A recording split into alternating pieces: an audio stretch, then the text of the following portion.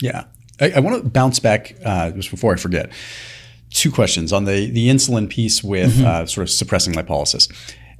Is it a dimmer switch more so than a light switch? And if it is a dimmer switch, does it, as you start to crank it up or down, does it gain more momentum as you're cranking it up to 11? So if you have an insulin release and its ability to allow fat into a young or a new fat or a small fat cell, when you have a little bit of insulin, is there a little bit of momentum, and does it increase? Does it kind of gain momentum with more? Yeah, that's a good question. So to answer the first part of the question very definitively, it is absolutely a dimmer. Yeah. It is completely a function of degrees, and you can titrate this beautifully in like living, breathing humans. You can monitor this over time, where the product of lipolysis, so when we're talking about breaking down the fat from the fat cell, the stored form of the fat in the fat cell is triglycerides.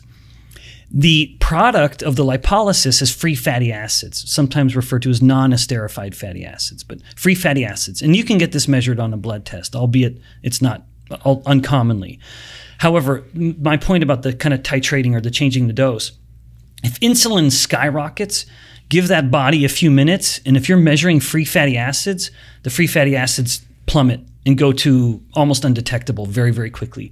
In contrast, the more you give the body time to allow the insulin to come down, and the fastest way to do that, of course, is fasting. So if a fast starts from this point of really high insulin and essentially no lipolysis, so free fatty acids basically baseline, and then the more time you're giving them, you can see this beautiful crossover. And Dr. George Cahill, a legend in the field of fasting, or what he called starvation research, we would call it fasting, he really has published some beautiful papers that show these kinds of figures, where when insulin would start to get to around 10 microunits per mil, you could immediately start to see this reduction. So the insulin's coming up, you'd start to see this reduction in the free fatty acids. But then back to the paradigm I'd outlined a moment ago, if you take a fed individual and start fasting them, as insulin starts coming down, you can see this steady decline hour after hour of the free fatty acids coming up. But that's right there, if you'll allow me, Thomas, there's an interesting test that someone can do at home. So I've presented the viewpoint that the first cell or tissue that becomes insulin resistant is the fat cell. And I defend that vigorously. Because of this, you can actually combine the 2 variables that I just mentioned into what I consider to be one of the best tests for detecting insulin resistance at the earliest possible stage. In other words, the moment it's starting at the fat cells.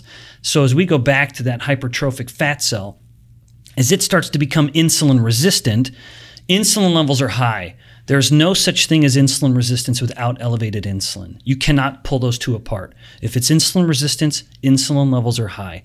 Well, with what I just mentioned, if insulin levels are high, we would expect free fatty acids to be low, unless the fat cells have become hypertrophic and now they're insulin resistant. Now we have this metabolic oddity where both insulin is elevated and free fatty acids are elevated.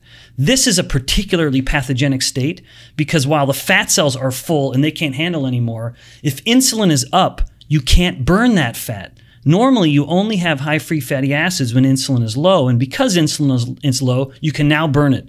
Beta oxidation, or the burning of the fat, is just going like gangbusters. So much so that you're burning more than you need and you start making ketones, which is a different topic.